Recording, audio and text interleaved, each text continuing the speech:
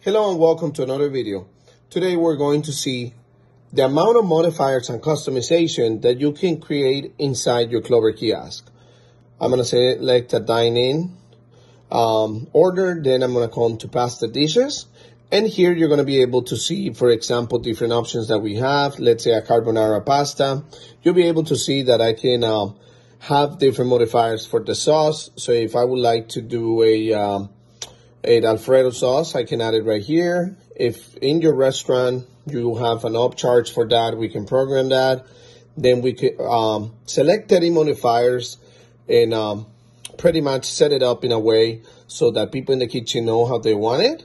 So let's say they want it well done.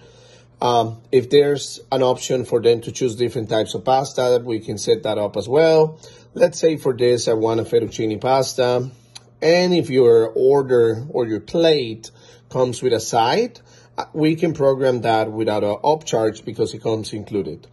Let's say, for example, I want a house salad, and also I would like no onions on that house salad. I could select that, and I could select no olives. That way the people in the kitchen know to not put that in that salad.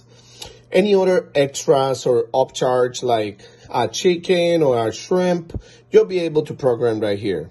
Once you're ready to place the order, you can select, or your client would be able to select add to order, and everything is going to go to the kitchen so everybody knows what is it that this customer would like to get.